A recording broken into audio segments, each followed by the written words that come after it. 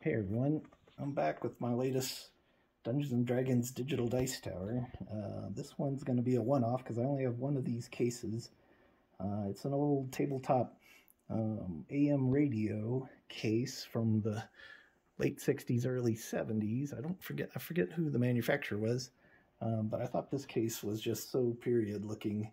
I had to add some 70s paint and custom faceplate to it that I thought matched really well, and really proud of how it came out. Let me show you what it does real quick.